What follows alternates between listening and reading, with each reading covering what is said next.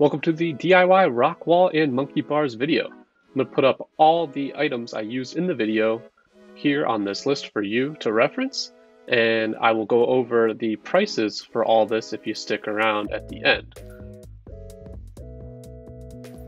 So first things first, went to the hardware store, picked up the hardware, and then found studs in the wall with the kids. Measured and cut the 2x4s to length to build out the frame that I'm going to attach the plywood pieces to. I did this so that if I ever wanted to take it down, I would just have to plug a couple holes in the drywall and be done. I wouldn't be permanently destroying the wall with the rock wall. I did have to cut the plywood so that it was the proper height to fit from the ceiling to my trim. And I sanded all the edges as well just to get any splinters off. This was a finished plywood, but it still had a little splinters. I set out the rock holes that I wanted, and then I circled all the bolt holes so I could drill them later. Here's a tip. When you take these off, take them off in the order that you drew the holes in, because the holes are all a little different. It's gonna be a real pain in the butt if you have to go back and match each one up. So just kind of lay them out the way you took them off.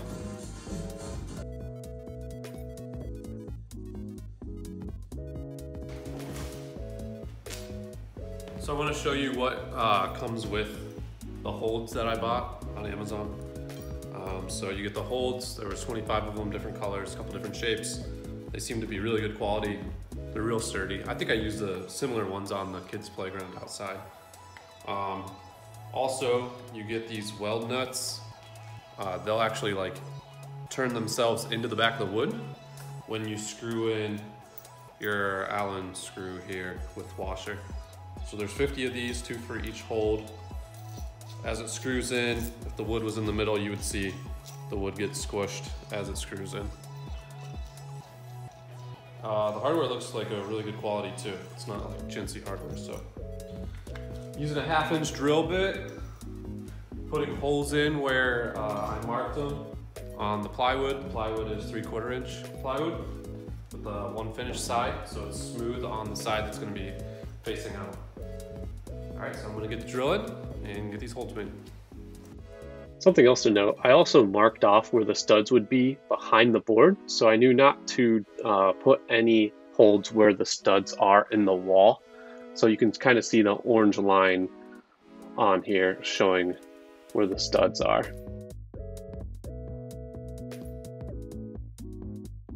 All right, so I got my holes drilled. I sanded off the tops because it kind of splinters a little bit with such a big bit. I cleared it off with the shop vac just to get all the dust off and got it ready so it's ready to paint. So now I'm going to use some masking tape, kind of make some mountain-esque lines at the bottom and then kind of a sky at the top. I'm gonna do a green bottom and then it's gonna be the natural wood in the middle and then it's gonna be a blue sky up top. So I'm gonna get to that now and see how it turns out.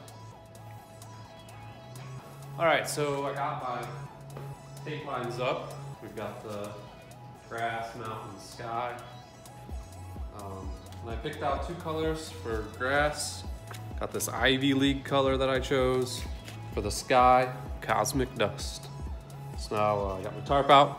We're gonna go ahead and paint it up.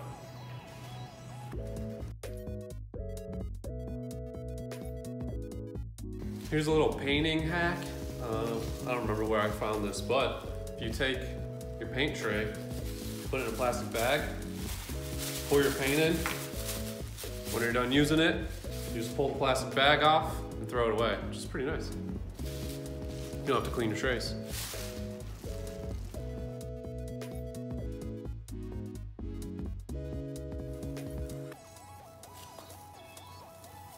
Pulling off my tape.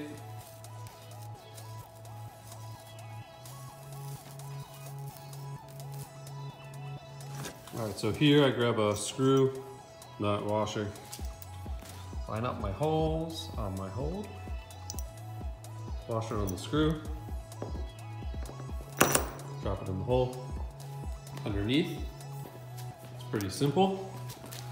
Just screw it on, it will meet up with the wood. And once the spikes touch the wood, it's set. Now you just take your Allen wrench, start tightening it here. Once it's on there, these holds are on there strong, so I like these. At this point, I have all my holds on the first sheet of wall. So I'm just setting it up. I put some boards underneath to get it propped up to the proper height, getting it against the studs, and then I started screwing into each of the studs. This went pretty smoothly at this point. It was holding itself up pretty well. So I didn't have any concerns at this point. I even hopped on the wall to be the first tester, made sure everything checked out, it looked good, and of course my son couldn't wait to get up too. So he climbed around and played on it for a little bit, and then the next weekend we worked on the second side. So after getting the first half up on the wall, we realized that the holds were a little too spaced out for my 3-year-old to climb. So I put some holds closer together and put some grab handles here so she could climb part of the wall as well.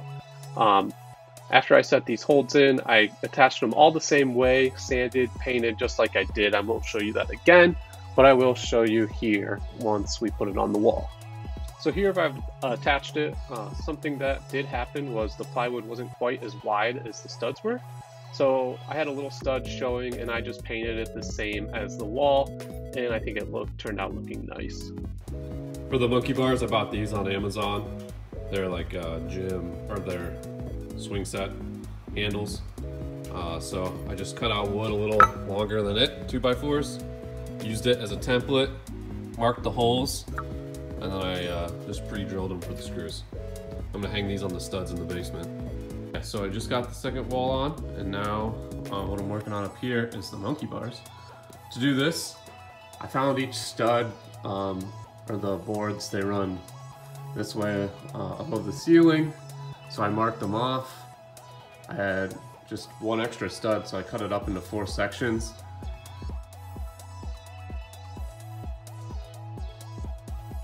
I used 2 long screws to go into the stud, and I think it's gonna hold up well. I'm gonna hang from it here in a little bit, see how it works. Feet up, we're good. All right.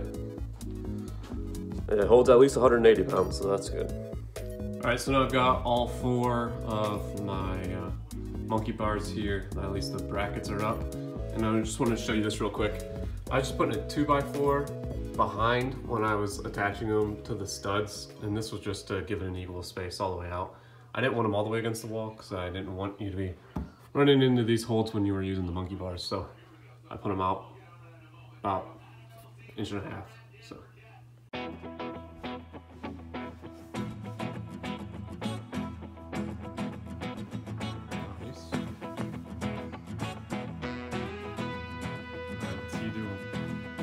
Down, go for it. Arm, there you go. Yeah. You did it. Get it. Yeah.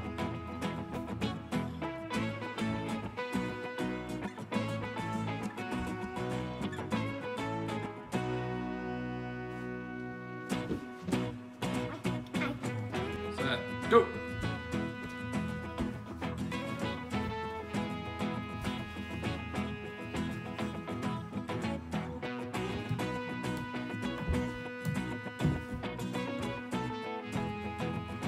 Time!